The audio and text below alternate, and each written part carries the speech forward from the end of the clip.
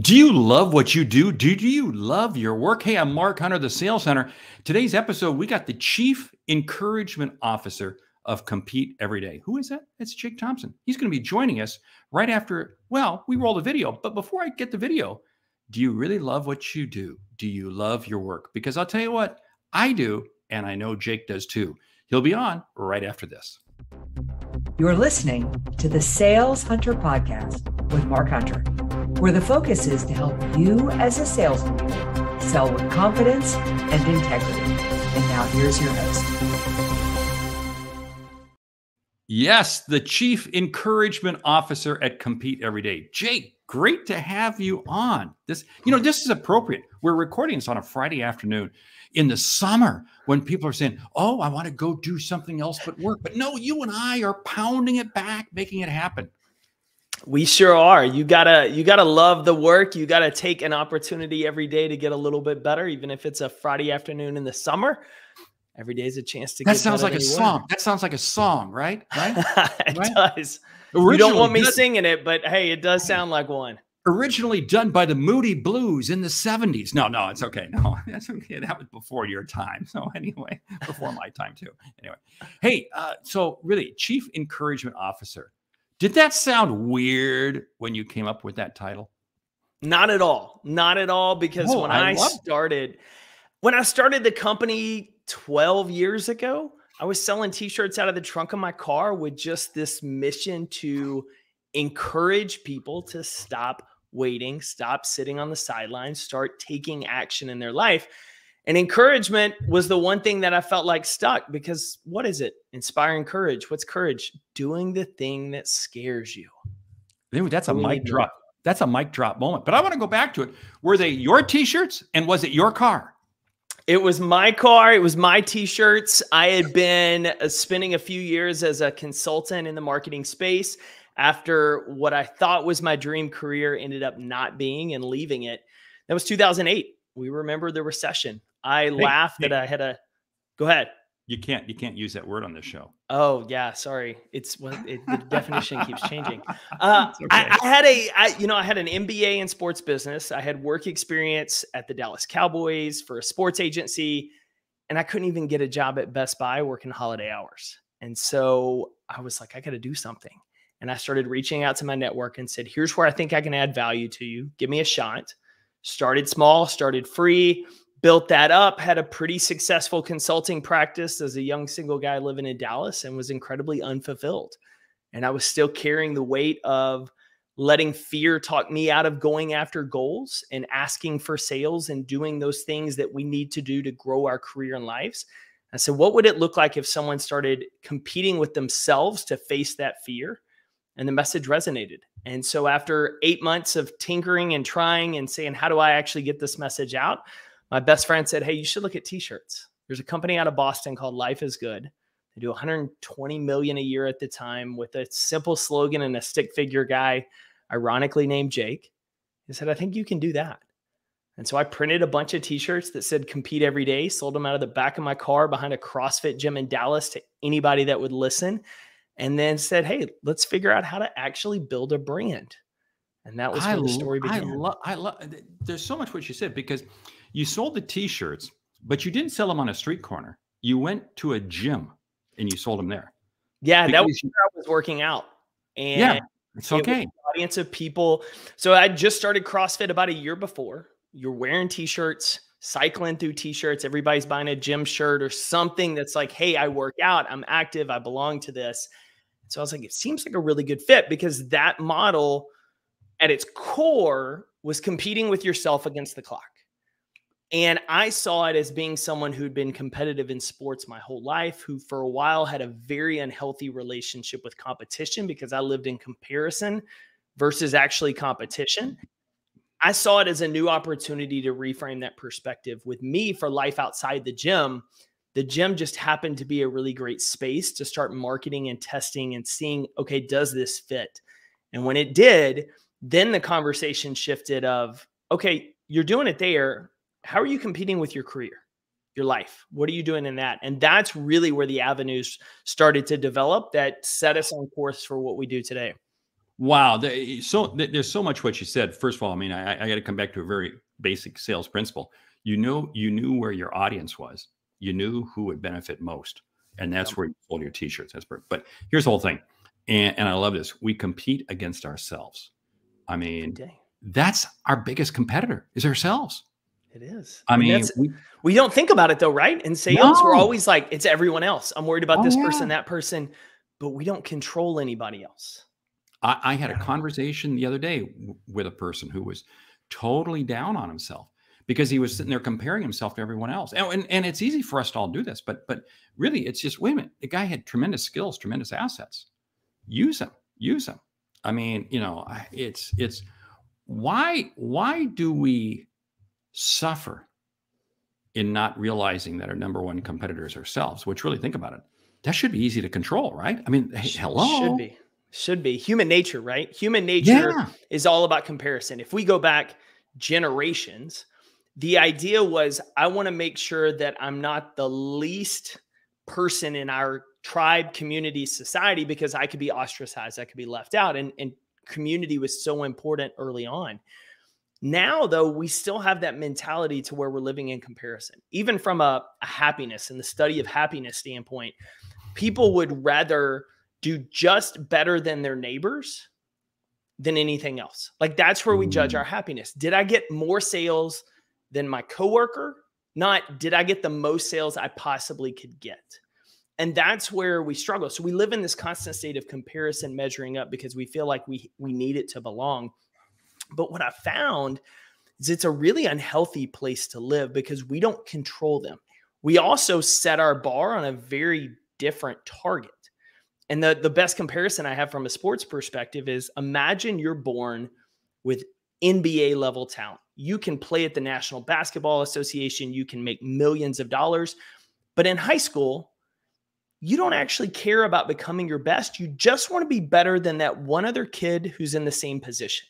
That same kid that, if they were lucky, might have an opportunity to walk on at a junior college. They're not going to play Division I, Division II. They don't have that level of ability. And so instead of every day working hard, loving that process of improvement to become your best, you just try to do a little bit better than them. And what happens to that player with NBA talent? They never realize their potential because they never unlocked what they were capable of because they set a target that was so much smaller than that. So what you're saying, in order for us to love our work, we really have to love ourselves. Is this 100%. What you're saying? 100%, because it opens everything up. I think it opens up your entire career, your personal life. Think about it. We're both speakers. We both do work in the sales space. If I looked at you as my competitor, then you and I wouldn't have the conversations over coffee that we've had. Okay. The show is ending right now. We want to say, Jake, for being on the show today, we come back. Yeah. We'd be threatened, right? Right. But when I understand, I'm not in competition with you. I'm with me. I can then look at you and say, Mark, what do you do so well? You're the king of prospecting. You run an incredible podcast.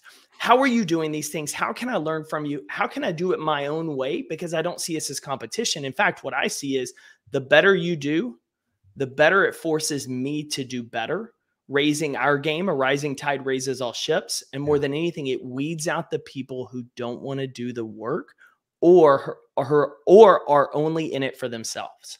Okay. And that I'm going to do a little stair step here. You can't love your work until you first love yourself. You can't love yourself until you first see life as being one of abundance versus one of scarcity. You buy into that? 100%. There's enough wins out there for all of us. And that's hard because we're trained in sales, right? It's cutthroat. Nobody else, don't talk to anybody else. But I've learned the most in my industry and in my work from talking to peers, from having relationships with people that I want to see succeed, because the better they do, the better it forces me. I always go back to the idea in sports of, if you're so worried about a teammate doing really well that you want them to do okay, just not as good as you, then what you do is you're cheating your team of what you could be because you're selling yourself short. And we do it in organizations all the time. We don't want to help that new salesperson come in because we feel threatened they could take our awards. They may do better with leads than we do. They can take our opportunities versus we're here to serve the client. to provide solutions for people, the better they do. All that says is, oh, I'm not threatened by them. I'm challenged of how can I improve what I do and what I control so I can keep pace or stay ahead. Okay, now we got to unpack this, because then how does somebody move to this attitude, this belief of abundance versus scarcity, believing in themselves so they can love their work? Yeah. How does somebody get into that mindset? So first is awareness, being aware of where you're feeling the threats, where you're feeling that tension. When a coworker starts celebrating a successful sale, where are you feeling it? Are you feeling it because you felt like you deserve that and they got it and you didn't? Like, introspection is kind of the key piece of it. But then it's, what am I doing every single day to check the box of things within my control? And when I talk about loving the work, you don't love everything, right? I don't always love going and dealing with TSA and sitting on an airplane at 5:30 in the morning to go do a keynote. Come on. I don't always love that. I don't love driving through DFW looking for a parking spot sometimes. But I love what I do. And I love the process of finding people that I can serve and serving those people. And not just, hey, give me the paycheck. Let me close the deal. I love the whole work process. Love doesn't mean happiness. Sometimes it's challenging. And so for me, what I do is I game it. And that's what I teach a lot of my clients as well, is how can you create a simple scorecard that everything within your control on a given week, how many times you're picking up the phone and calling, how many times you're following up, how many times, heck, you're spending 20 minutes on a walk in your car, listening to an audiobook, this podcast, something that's going to improve you. How can I every day, if I take these little bitty actions that move my business and life forward, score myself on them each week, look at my score, say, what did I do well? Where am I going to do better next week? How am I going to do better? Then all of a sudden, I've got that baseline and target, just like we do with sales numbers, right? We set a goal. We start at 0. We see how we did. We evaluate. We work the process. Most of us just focus on the sale and not the actual process piece of picking up the phone, researching, all of that. And if we start scoring ourselves with that, we start making a game. We start making a game. We start having fun. Yeah. I mean, the sale is only because of the activity. You got to do the activity. I mean, this is like points on a scoreboard. They just don't appear. There are plays that are run, things that are executed. That's what puts points on the board. And sometimes you run a play not to score. You run a play to set up another play. You run a run to set up a play action. Right. Which is totally fine. And I know you love the book Atomic Habits, right? I do. Sure you've read it. I mean, that book is gold, because again, what you were talking about is just doing those little things every day. And if we're dedicated and focused, I had lunch today with a couple of people, and we were talking about that, how if you stay in the game long enough, it's amazing what kind of level of success you can have if you stay in the right game. But the challenge is too many people look at somebody else's game and they want to jump into their game versus staying in their own personal game. Or they jump too far ahead. If you're brand new to sales and prospecting and you're listening to this show to learn, jumping to where somebody is at year 10 with all of their established relationships and network, that's a dangerous place to be in, because you're trying to skip 10 years of work and cultivation and learning. What you could do is say, hey, what are things you wish you'd done at the beginning? But then to find somebody who's 2 to 3 years ahead of you, who's a little bit closer to that gap, and start learning about their activities and what they're doing to cultivate relationships, to build where it's not cold outreach, as we laughed at breakfast. It's warm. You got to know somebody. You understand you can deliver that solution. That's where that piece comes. Everybody wants to shortcut the work and go right to the sale. They want to close the deal on the very first conversation with somebody. They're all about that. But Bill Walsh, the famous San Francisco 49ers coach, said it best. You win your championship trophies in practice. You only pick them up on game day. We earn the sale over the course of prospecting, building the relationship, getting to know somebody, loving all of that. The sale is just the outcome piece. Yeah, but again, it's difficult for salespeople and anybody to get, because again, it can be so. It's one call after another. Nothing's going anywhere. No progress is being made. It's not working. It's not. How can I love myself when nobody else loves me? Yada, yada, yada. And we talk ourselves into this death spiral. Yeah. And we see salespeople do it all the time. And then they say, oh, there's nothing to love here. Again, How, what, I would say remove your identity from the outcome of that call. Oh, okay. Changing Now, okay. Unpack that. Unpack that. So we are not what we do. A lot of times we confuse that. We believe that if we were to call someone and ask for a sale or get to know, and they say no, that no means we're failure. It could mean we don't have the right person we're talking to. This is not the right time. We need to find somebody else. We need to change how it's not a personal dig at us. And I think that's where a lot of times we get so tied up in our work as sales professionals, instead of, I'm a husband, I'm a dad, I'm a leader, I'm a mom, I'm a spouse, and I do sales. I provide solutions for people. So removing that identity piece and then reframing it. It's not, hey, somebody doesn't want to buy me.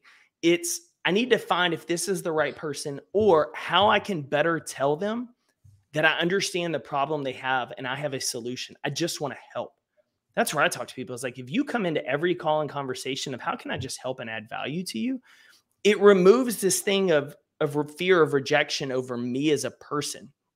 Then you go through that process of, I say it's more of being a scientist than a college student taking a final exam. If you're a college student, that final exam, you're thinking, oh my God, my degree's on this, my future's on this, everything weighs on this. If I don't pass it, I fail. Oh my gosh, I'm a failure. What happens? A scientist looks at an opportunity and says, what's my hypothesis? Well, I think this is the right person to talk to about this solution. Let me test it. They test it. Was I right? Was I wrong? Okay, well, if I wasn't right, what do I need to change? I need to change how I open the conversation. I need to change the angle that we talk about the problem. I need to change the person I talk about. They don't attach themselves to a science experiment failing. They just said, this hypothesis doesn't work. What do I need to change to keep going? And that's where we really get caught as sales professionals, is we look at everything as a final exam versus the discovery process that a scientist go through, which allow us to remove not only our identity, but every single call, every single conversation, it's always about afterwards. What did I do really well here that I need to repeat? What's something I can do better, and how am I going to do that better? Ooh, I like what you said. Here's a theory that I've got. People who don't love what they do, they look at success as a destination. I look at success as a journey. 100%. Each day is a journey. Yeah. How do you buy in that? Because we'll say you got a sales job and you're working for, it just isn't going right. How do you get yourself up for making those 65 calls a day or 30 calls a day or whatever it might be? How do you get yourself up for that? A couple things on that. So I think you play a game with yourself. Like every call, you set a goal for that call. That's not, I got to close a deal. And you start scoring yourself every day, and you challenge yourself of how can I improve my score tomorrow? The second piece of that is really understanding, I would just say, look at society. How many people have succeeded? They've gotten their sales number, their award. They've won a Super Bowl. They've won an Academy Award. They've gotten the quote mountaintop, and they're incredibly unfulfilled. Oh, I see that time. And I talk to those people all the time. Yeah. It's because the outcome that we attach so much into is not actually the reward. It's, as you said, it's the journey. It's the process. It's loving that waking up every day and saying, whose business do I get to help today? Whose lives do I get to help today? And you're not always going to feel chipper. You're not always going to have this smile, but attitude is a choice. So is effort, and so are actions.